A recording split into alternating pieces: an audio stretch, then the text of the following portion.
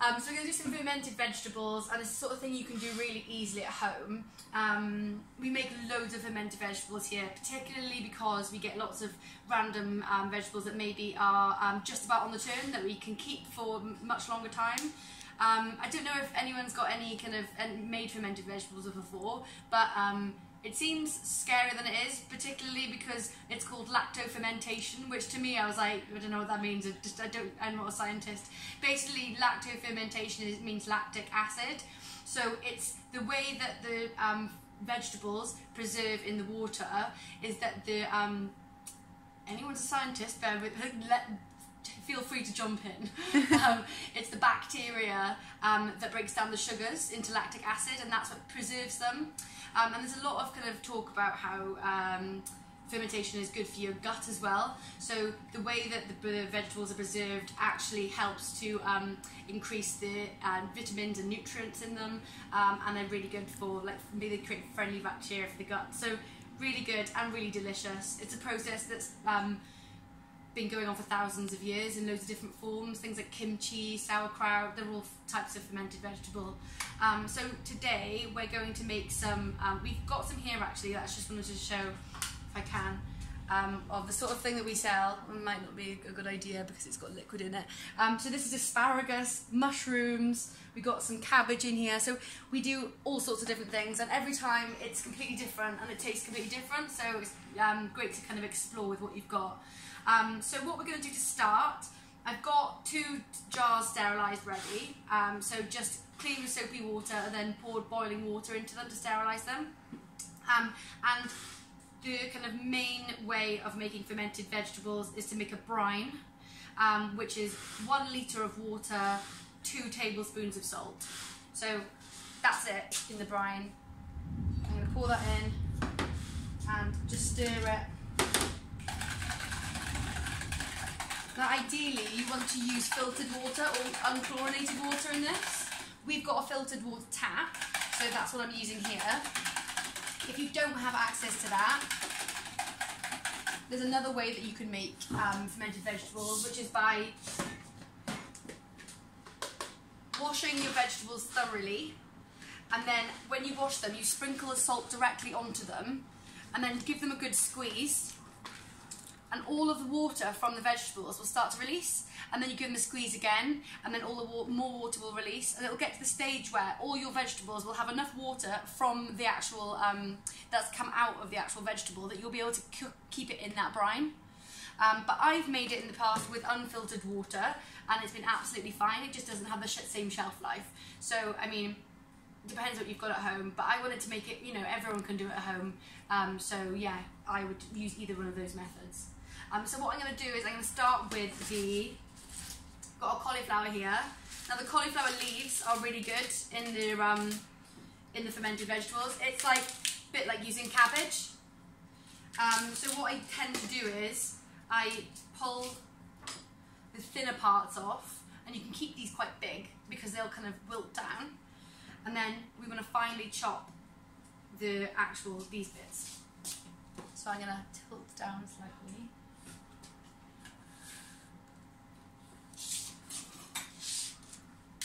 So I'm going to add these. These are carrots that I've already chopped up. So I'm going to add to the carrots.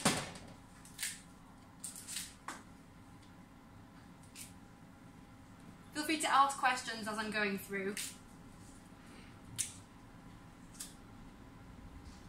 So I'm going to just... I already learned something. That you can use the leaves of cauliflower. Do you know what? The leaves of cauliflower are really good, and they stay nice and crunchy too. So they're really good. You can use them in all cooking. Like I always use the cauliflower leaves when I'm making cauliflower cheese, making curry, anything like that. They're really delicious. In soup as well? Soup. We've got a very good video on our blog, if you want, where we make a soup out of cauliflower leaves, but you can also do the same with the leeks, you know, the green of the leeks, or broccoli. Yeah. So that you can use actually the whole vegetable, and it's almost like a meal that is free, because, you know, we often waste this, but actually there's so much we can do. Sometimes I really do think I got too much of my vegetables. Yeah. Things like, I'm going to turn it back up again. Things like leeks a really good one. You can use the whole leek. Like, I think a lot of the time we instead of washing, we chop things off. Yeah. But it's easier, because it's easier.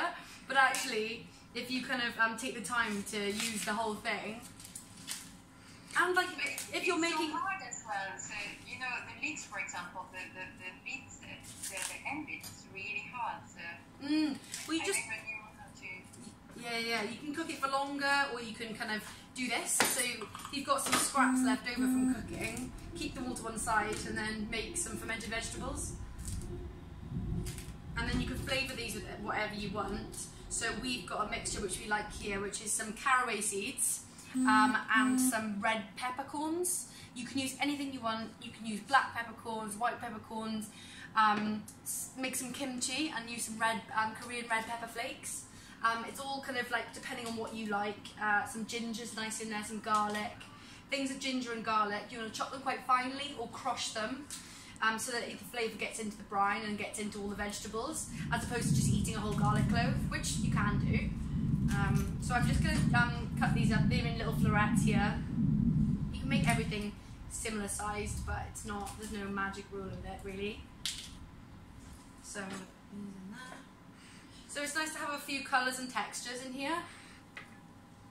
So I'm going to just use a selection. So we've got a red pepper, which again, something that we had in surplus.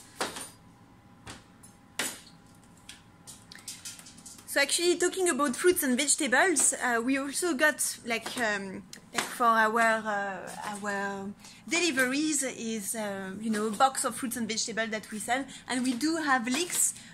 We've got leeks, cabbage, you know, parsley, many different type of things that actually can be used fully. So some fruits and vegetables that can be cooked, that can be eaten raw directly, and we so Beth creates every week some new recipe that she writes down on the blog as well to go with the box and what's in season. So that there's a bit of a new inspiration for people who don't know what to do with the fruits and veg available. Like for instance, last week you did a video about artichoke. Yes, artichokes. Yes. That's another one that people get and they're like, can be scary. So now we've got the vegetables. I've got a selection of veg that I'm going to use, and I'm just going to season with a good sprinkle of the caraway seeds and a good sprinkle of the red pepper seeds, red peppercorn, and then we're going to start. I'm going to just wash my hands. Look, you can look at those vegetables. Yeah. And then if you can see. Okay, so now we're going to start putting them into jars. And the rules of putting vegetables into the jar is that you want to take out as much air as possible. So you want to really push them in.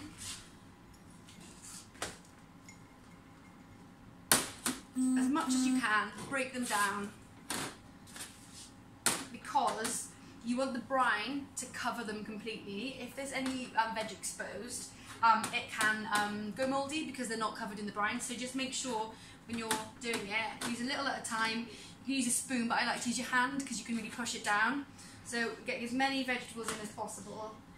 And it's surprising how much you can get in.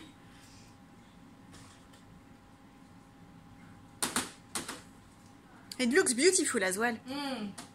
With lots of colours. Definitely. And this is the sort of thing that, like, you know, we used to serve it on canapes with crackers, with hummus. It's really delicious. In sandwiches. If you've got a bit of chilli in there, you can have it on the side of like curries and chilies and whatever you want. They're really versatile.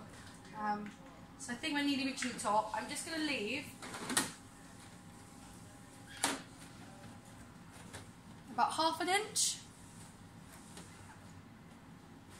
So keep pushing down. All my weight's good on that. Okay. So, got about ½ inch there from the top. And then we're going to cover it with the water. So that's just water, 1 litre of water to 2 tablespoons of salt. And you can reduce that depending on how big a jar is. So you can see that it's bubbling slightly. You just want to make sure that all of the vegetables are nicely covered. And that there's a little bit of a gap at the top, because basically when you put the lid on now, we're going to leave this to ferment at room temperature for around about 2 to 3 days. Now it really depends on the heat of your kitchen. At the moment it'll take about 2 to 3 days based on the average British kitchen right now, but if your kitchen's hotter it will take less time, cooler, longer.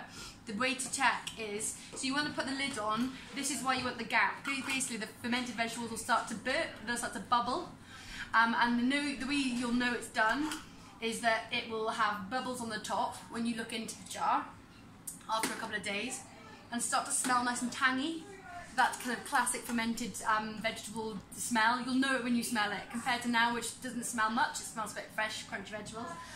You'll start to smell it, and the reason you want the gap is that it can sometimes bubble over. The fermentation will bubble over, so you just want to leave enough of a gap.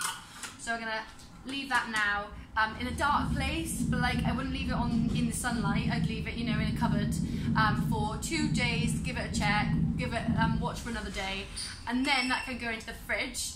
It's ready to eat straight away after the once it's fermented, but it will last for as long as a year, maybe longer, if you keep it safely. So make sure that you use a clean spoon when you take it out, and that you make sure all the vegetables remain covered by the brine. So don't remove any of the brine. That's really good there to preserve them, and then you're done.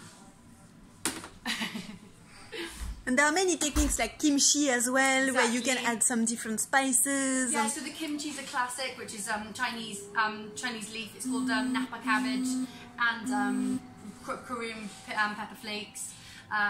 You can put all different things in there. Be creative with what you've got in your house. Things like I put some sriracha in some kimchi at home because I didn't have any Korean flakes. Some gochujang, some ginger, anything you've got really. Feel free for any questions, guys. That's absolutely fascinating. Thank you.